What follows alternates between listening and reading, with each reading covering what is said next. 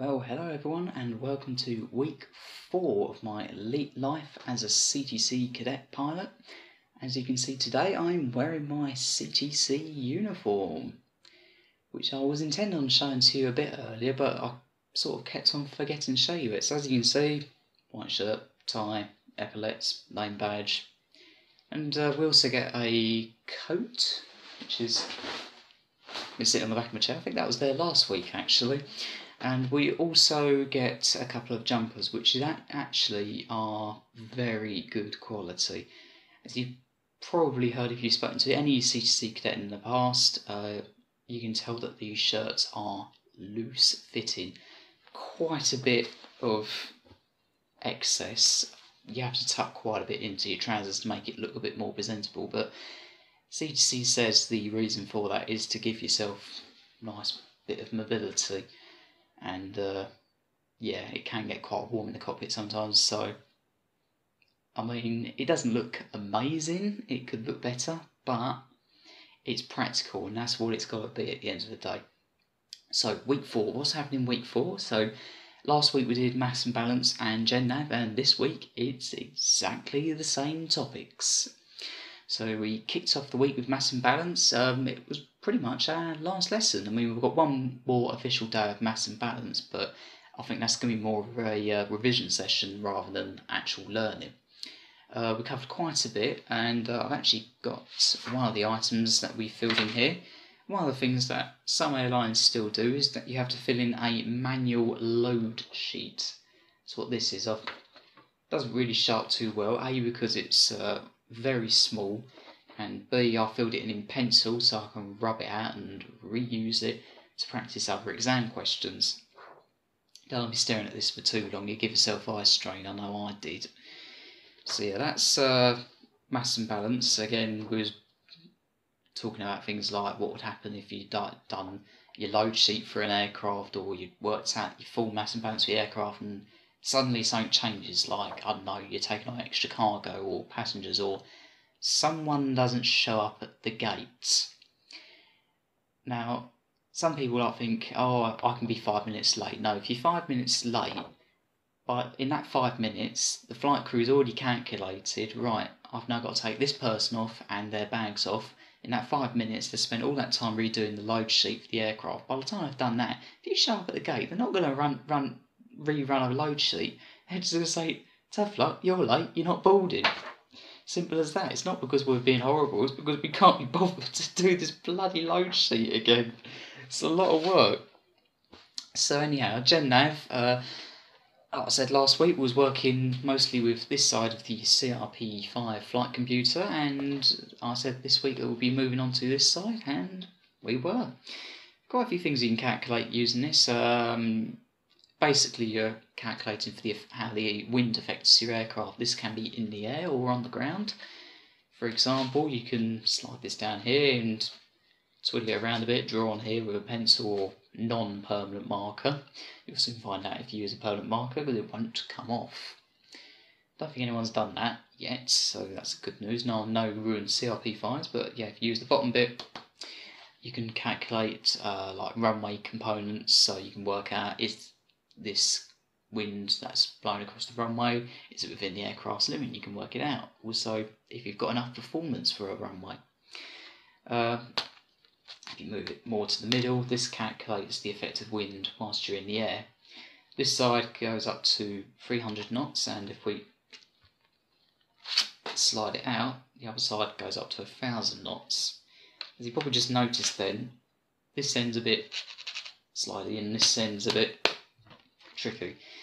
They do loosen up after a while. Hope it's going to loosen up before the exams in just a month's time, because I don't really want to be sitting there going, oh no, we're not out, bang, oh dear, I'm 5 knots out. Not very good, so that goes back over there. Also another thing, last week I mentioned about the Jeppesen manual, but I didn't show it to you because it weighs a ton and it was on top of my bookshelf and I didn't really want to drop it on the camera or anything like that. But this week I've been prepared. I've already got it down, and let's grab that. Here it is. This is a Jeppesen Airways manual. One thing to note with this is a teaching or cadet student, whatever you call it, version, which basically means you can't use it for real world navigation purposes. It's just purely made for the exam. That's the front cover. And I wasn't kidding when I said it was thick. It is seriously thick. Anyhow, I won't bore you with all the details, but I'll just open it up, mark a couple of pages. So it comes with lots of charts in it. This is a classic example of a chart. Doesn't look very much until I have a bit of fun. I've got to be careful because this is very thin paper. Very thin. Keeps on opening, keeps on opening, keeps on opening, and next minute you realise you're reading something the size of a broadsheet newspaper. Won't bore you with details on that. I will fold that up later. It also contains things like approach plates. I've just opened this up on London Heathrow from the late, I'm guessing, 1990s. So very out of date, but for teaching purposes, it's more than adequate. Right, I'll close this and stow it somewhere safe. There we go. Don't particularly enjoy lugging that around CTC, so hopefully we won't need it too often. But so yeah, that was this week. I mean, I have to admit I'm getting a bit of withdrawal symptoms from not being able to get on a simulator. I've not even been able to poke my head in one for over 2 weeks, and I've not actually flown one yet. So it's just like, I'm getting withdrawal symptoms. It's like, we want to fly a plane. I mean, it's been over 6 weeks since I've been piloting command of an aircraft. I mean, that's quite a while for me. So getting on a simulator would be quite nice. It would, I suppose you could say, cure my addiction for aviation for another week or two. So next week, again, it's going to be mass and balance in Gen Nav, but we will be finishing it completely. And then the week after that, I think we'll be starting Principles of Flight. And then once that's done, it's going to be our mock Module 1 exams. And hopefully, if we score well in them, we'll be allowed to progress onto the real thing. Module 1 exams. 4 topics. We have learnt so much in the last 4 weeks, it's unbelievable. I mean, 4 weeks ago I walked in, yeah, I had a pretty good basis of knowledge, but the stuff that I've learned, yeah, I've gone over.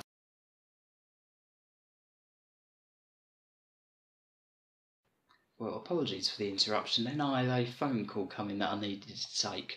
So where was I? I was talking about that I did have a good basis of stuff to work on, but there has been a lot of new things that I've learned. So, yeah. Well, that phone call actually came at a bit of a unfortunate time, actually, because I was just about to wrap up this video. So, I hope you enjoyed the video. Don't forget to leave a like. Feel free to subscribe, and also feel free to leave a comment, ask me questions. I mean, if it's something I can answer, I'll answer it. If I can't, I just won't answer. But yeah, so like, subscribe, feel free to comment, and share the video with anyone that might be interested. You never know. I mean, if you've got someone who's about to do like CTC selection, for example, or is considering coming to CTC, watch the video series and get my opinion on it. I mean, what this video series is essentially just my perspective of what my experiences of CTC. Yours might be the same, it might be different, but just look. I mean, there's other people doing things like this. Watch a few of them and see what you think. And if you like it, go. I can highly recommend going to a CTC Open Day. So, as I say, like, subscribe, and I'll see you next week. Bye bye.